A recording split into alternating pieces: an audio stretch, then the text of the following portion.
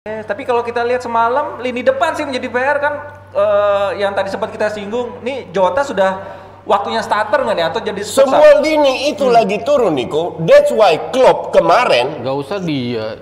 Ini aja Aubameyang kayak apa? Yang biasa biasa stabilnya kayak 6 match juga kan. Iya. Kemarin lawan Sheffield Klopp merubah dari 4-3-3 ke 4-2-3-1. Kenapa? Karena dia lihat 4-3-3 itu udah menurun.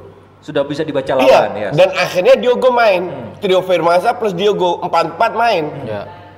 Dibilang jelek, ya so-so lah. Tapi belum levelnya Liverpool yang kita kenal, yang semua smooth, ngerti nggak? Dan ini pun kalau dia tetap bermain 4-2-3-1 terus, that's okay. Cuman butuh waktu untuk bisa kompak. Satu, kedua, ini pasti akan ups and down. Liverpool akan menelan kekalahan beberapa atau kehilangan poin lah, atau seri lah. Oke. Tapi so far oke lah ya, walaupun lawannya belum sepadan, intinya seperti itu. Iya, ugly win, maksudnya lu nggak perlu main bagus, lu nggak perlu main besar. Ugly win. Yang penting lu menang. Itu udah lagi ada di tahap itu Liverpool gitu. Dan Jota masuknya dia tuh bisa melengkapi lah, paling nggak kan dari gaya mainnya kan dia positioningnya oke loh semalam. Mencari posisinya bagus, link up play-nya juga bagus, berada di dalam kotak penaltinya dalam saat tepat juga bagus. Jadi emang addition yang bagus menurut gua gitu loh dengan mengambil Jota. Jadi ya permasalahan Liverpool tidak hanya di belakang, lini depan juga lagi nggak performa ya. Nggak ideal lah, nggak ideal. Nanti kita bahas itu soal Barcelona, tapi gue menyinggung dikit nih soal Eredivisie. Si Bagus Kavi lagi pemulihan di Utrecht. Gimana Coach? Ini yang punya Utrecht. Nggak ada, nggak bakalan dia ke Utrecht, udah lupakan lah. Dia cuma pemulihan aja. Bagus loh pemain. Udah lah, bagus kan standar lu. Nggak masuk. Udah lu percaya gue atau nggak? Nggak bakalan masuk, udah. Koci, ini pemain prospek. Kalau dia dari sisi mana prospek? Gimana pemain timnas loh? Ya elah timnas Indonesia. Please deh. Harusnya lu pendukung, belajar. Enggak dong. Nimba ilmu di Utrecht. Lu harusnya objektif. Oke. Gue objektif. Oke. Levelnya Bagus Gak Akan masih jauh untuk Utrecht. Makanya itu nimba ilmu di Utrecht. Sekalian penyembuhan, kenapa enggak? Lu kira Utrecht Club Open House semua orang bisa masuk? Oke, gimana Mas Aryo? Ini bukan panti pijat, semua orang bisa masuk tinggal bayar. Ya kan statementnya seperti itu. Statement dari mana? Enggak. Baca makanya Coach. Statement dari media. That's why gue bilang jangan terlalu percaya media. Oke. Gimana Mas Aryo? Iya, kalau pemulihan aja kan wajar gitu. Iya, pemulihan normal. Dia cocok di situ untuk melakukan pemulihan. Itu oke lah ya. Nggak masalah. Waktu itu kan juga waktu penyembuhan cedera kan dia juga di kliniknya yang pemain-pemain bagus-bagus Inggris waktu mengalami cedera kan, dia di klinik emang paling nggak dia ditreat dengan benar lah, karena kita tahu kan kemarin cederanya kan cukup parah. Dia harus betul-betul ditreat karena kan kita lihat Piala Dunia U20 kan dia kan diproyeksikannya kan ke situ kan, menimba ilmu di luar, karena kita nanti ketemunya tim-tim dari luar, otomatis kan dari sisi paling nggak fighting melawan pemain-pemain kayak gitu kan dia udah punya gitu. Kemarin selama di Garuda Select kan dia mendapatkan itu gitu. Cuman kalau untuk level Utrecht, levelnya Utrecht loh. Iya, untuk level Utrecht. Kalau fan lo masih bisa? Nggak juga. Satu ini divisi nggak bakalan masuk. Dukung lah pemain-pemain timnas Coach. Enggak. Mungkin lu jangan kardus. Ini bukan masalah dukung atau tidak. Enggak, mungkin berlatih, start di reserve, mungkin bisa menjadi solusi yang kayak gitu. Itu pun tidak. Di reserve pun tidak. Kalian itu terlalu nggak realistis. Level kita itu sangat rendah Niko. Cuma kalau di peer to peer sama usianya segitu, dilawanin yang kemarin tampil di Inggris kan klub-klubnya kan juga klub-klub bagus. Di usia segitu dia bisa ngelawan. Usia muda Indonesia bisa bikin hat-trick. Itu friendly match. Lu kalau lihat kan di usia 18 friendly kan serius mereka. Bentar. Lu kalau kita bicara U19 timnas Indonesia, lawan Belanda lah yang lolos juga. Gue lihat. Sirikse main di Bayern Munchen. Sepp van der Berg main di Liverpool. Unuvar main di Ajax. Gravenberch main di Ajax. Mau level go for 5. Kijana Hoover udah lewat ya umurnya. Kijana Hoover 19. Iya kan masih bisa. Kijana Hoover pemain Liverpool. Sorry ya, bukan gue gue objektif gitu loh. Iya. Gue percaya. Gue for 5 timnas kita. lu harus sadar bahwa level kita mau main di Eropa mau di mana, level kita tetap gitu-gitu aja.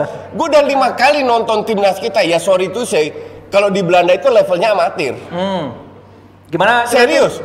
Setuju nggak kata Koci? Atau bukannya pendapat lain? Monggo loh. Kalau gue sih tetap mendukung timnas apapun ya yang terjadi. Loh, beda. Iya. Kalau dukung kita semua dukung, Iya. Niko. Tapi kalau lu tadi tanya apakah layak main di Utrecht, definitely not. Masih jauh levelnya. Belum. Kan gue bilang penyembuhan. Penyembuhan kalau ya. Kalau penyumbang ya wajar karena fasilitas. Bukan mati Dan pijat. Utrecht is the best club in Netherlands.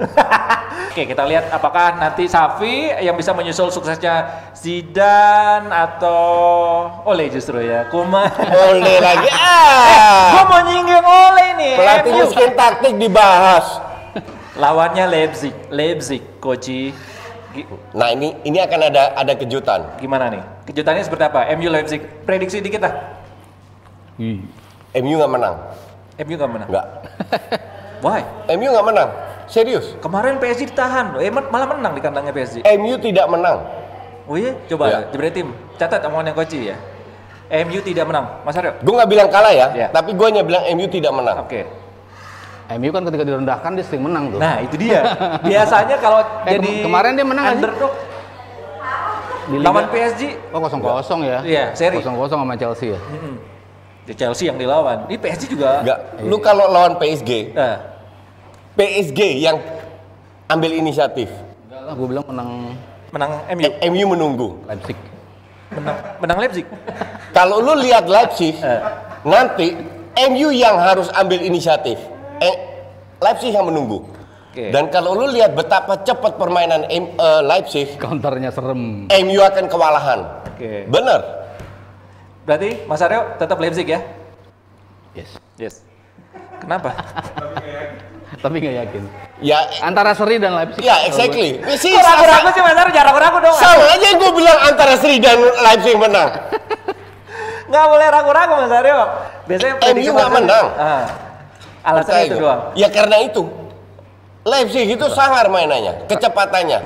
Dia kalau lawan tim yang individual skills-nya bagus, agak mending tuh MU. Cuma kalau yang solid, susah tuh ngelawan Betul. tipe-tipe Leipzig gitu. Lindelof, Betul Maguire sekali. balik lagi. Oke, Wan-Bissaka. Oke. Jadi prediksi Haryo dan Jasin, kalau ikut Roma Jasin ya, MU tidak akan menang. Wah, gue semakin Pasti semangat nonton MU nih. diserang tuh. Diserang sama apa? Kalau Nomor Coach Pak F1. kalau lihat jebret tim komen aneh-aneh, bodo amat. I don't care. Emang gue peduli sama komenan itu. Iya. Ya enggak lah. Koci gengsian banget, roti tinggal satu nggak mau diembat ya. Padahal dari tadi juga dia yang makan. Gengsi apaan? Ya, pengen gue makan pas selesai. Gila, men. Pesen lagi Gue dong. nggak ada gengsi-gengsian. I say what I wanna say, I eat what I wanna eat. Siap Bang Dia Jago. dia nggak gengsi, dia maruk. Malu lagi. Maruk.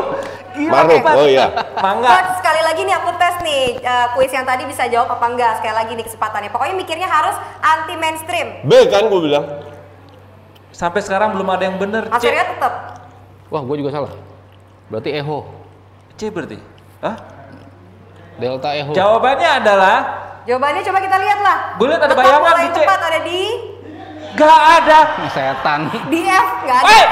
Apaan sih? Hei! Ngajak berantem ini. Serius ini? Amar! Nggak ada. Kan disuruh milih. Hei.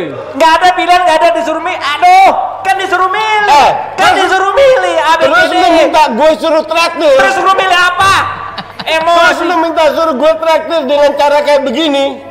Tadi jawab pertanyaannya di bola, tebak bola disuruh milih. Terus nggak ada bolanya. Tawa. Orang gila. Orang gila. Aduh. Yang kemarin Jadi hari ini coba. nggak ada yang menang ya, nggak ada yang nulis F. Nggak ada yang nebak. Ya iya jawabannya kagak ada. Tawa.